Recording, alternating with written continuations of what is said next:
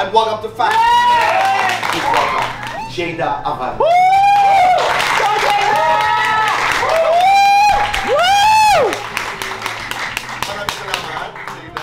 Right love, wrong time. So, no, it's right lover. Actually, it's not about love. Yes po. It's about a person. That's right, you get it. Of course, yeah. Kasi po, parang yun po talaga yung usual na phrase, right love, wrong time. Pero, nung nagdi-discuss kami ng isa sa mga co-writers, si Casey Sullivan, we were thinking about, hindi lang kasi talaga tungkol sa pag-ibig o yung pagmamahalan na naganap o that you shared with this person, tungkol talaga siya dun sa tao na yun na nagpasaya sa'yo. Ito po, masasabi ko po, Tito Boy. Totoo po yun na there was something romantic between me and him at one point. Nung mga bata po kami, parang, kumbaga, it's something that I actually look fondly back on.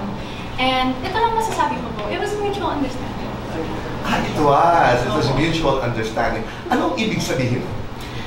I mean, in your generation, holding hands, exclusively dating, what does it mean? Para po sa akin, kasi yun na nga po yung mahirap dito sa generation ko na po. Na parang, ang daming ibig sabihin. Pero siguro po nung time na yun, and you know, in respect sa sinabi din ni Darren na he'd like to keep certain things private. Pero para po sa akin na, it was just mutual na, and we were vocal sa aming dalawa, or we were vocal of that. We were both special to each other at one point. So, to be perfectly honest with you, nagkaroon din po ng parang disagreement sa amin ni Francine and mga ibang bagay na hindi namin pagkakaunawaan.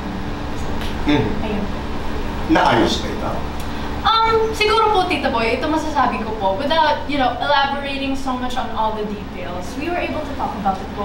You know, we were able to talk about it po, and naging maayos naman po ito sa akin. Oh, that's good. So, kumbaga, we're at a place where we're simple. Showbiz, not showbiz. Showbiz. Bad boy, good boy. Good boy. Singing, acting. Singing. Guitar, piano. Piano. 1 to 10, ilang boyfriends ka na? As a resident of the United States, I plead the fifth. 1 to 10, ilan na ang binasted mo? I also plead the fifth. Lights on or lights off? Happiness or chocolate? Paano po yun, Tito Boy? Hindi ako mahilig. Best time for happiness? Anytime. Complete this sentence. A right lover is? A right lover is the person that values you. Oh!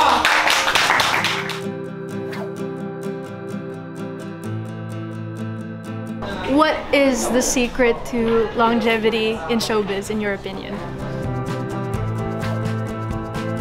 Actually, sobrang saya. Parang reunion to sa amin ni Tito Boy. I haven't seen him in a really long time. And para po sa akin, a conversation with Tito Boy is just always so enriching and inspiring. And it's always just such a good time. So, syempre, maraming salamat, Fast Talk, for having me. And of course, Tito Boy.